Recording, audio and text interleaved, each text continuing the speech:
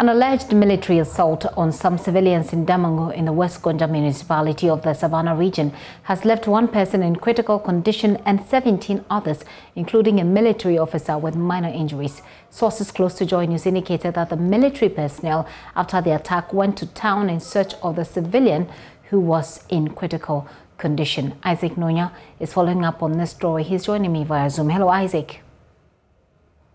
Isaac, what triggered this assault? You are muted, Isaac.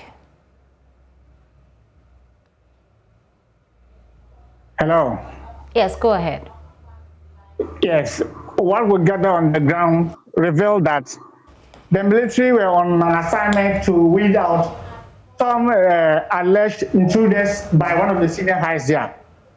But before they could get there, they had a hint that a similar thing was going on at one of the girls' schools, senior high in Damongo. So they moved there around 5 p.m. and they bumped into these youth who were loading locks. So they seized the locks, added the vehicle, 5 motorbikes, and their mobile phone running about 18 or 17, and moved everything to their camp. So they detained them in the camp. Later, they were released. I think when the youth came out from the camp, they're stationed around the military training college that is being sandwiched by the military camp and then the police headquarters. So based on what the comments they were passing there, we are told that an informant of the military gave them a call, and within no time, they moved to where the youth were gathered and parked the car on top of the steel ramp, jumped down, dragged one of them, and 2 others joined. Later on, the driver also joined with another military, making 4. Now, the one who is currently in critical condition was first at... Isaac, there looks like the network isn't very favorable at this point, but he's spoken to some witnesses. Let's hear them. Was coming from the military camp. After a speed round, the military stopped. And after he stopped, the military men came down, went and approached the guys. All of a sudden, then it came to a fight. And as a result of that, they hit one of those guys, which is injured. Currently, that the head needs to be stitched, but it has not been stitched yet. Were you there when the whole thing happened? Yeah, I was there. Okay. So were the military coming from town in those coast side as alleged, or they were coming from their camp? They were coming from their camp. After before the fight, they were all dispersed. From there, then the soldiers came from their camp. There were 2 initially. They came with 1 car, but when they were going to the out of the industry that they are talking of, it went with 2 vehicles.